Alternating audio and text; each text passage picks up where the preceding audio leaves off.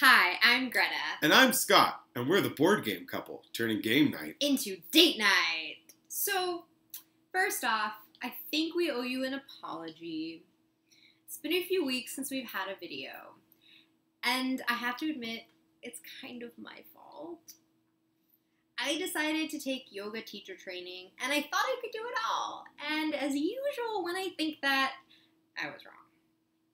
So we're here now. I've graduated. I'm a yoga teacher. Yay. And Board Game Couple is back, and we won't let you down this time.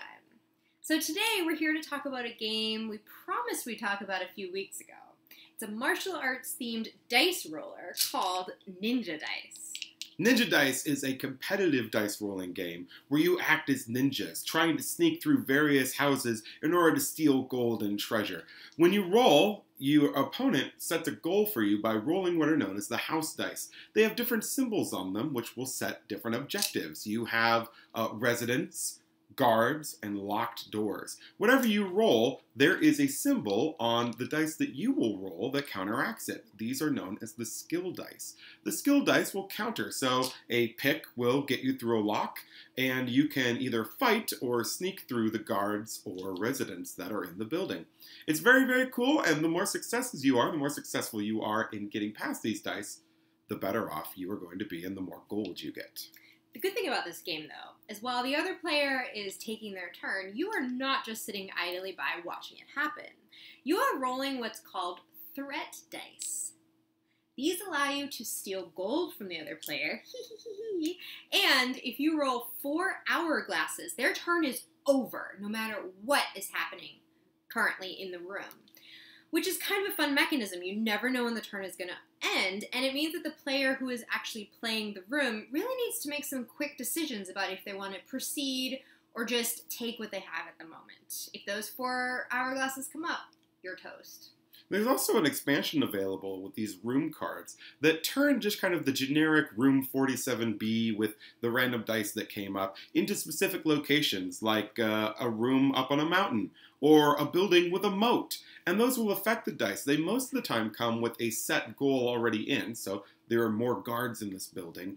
And they may even have rules like you have to swim through the moat, so you have 1 less die. It really adds a really cool additional layer to the game and makes it a lot more fun. Personally, I think it should just come with the straight game. So if you do end up buying this game, we really recommend buying the expansion. So Scott, what do you think of this game? Do you like it? I dig this game a lot. He's so excited he interrupted me. I know. Well, we're out of practice. This is a really fun game to sit across the table. Like we mentioned with the threat dice, it is super cool to still be doing something, because a lot of different games can become 2 players playing solitaire. And this, you don't have a moment of inactivity. You're still sitting there watching and rolling. I also like, on some of the dice, we have this line symbol. And that line is important because this symbol will affect anything that's on this symbol, the side of the line.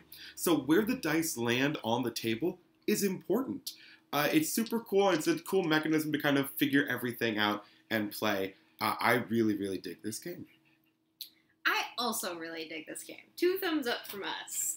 One of the things I really like about this game is that although it's not co-op and you are competing, you're still rooting for the other player when they're going through the room. There's never really a moment when you're kind of mad that they take your gold, and there's never really a moment when you're kind of mad that they succeed, because it's like so victorious when you can actually get through all the traps. So that's really fun about this game. It's very, lighthearted in that way. One of the other things I really like about this game is how cute the box is. I mean, come on. It's a really great game to travel with. It's so small.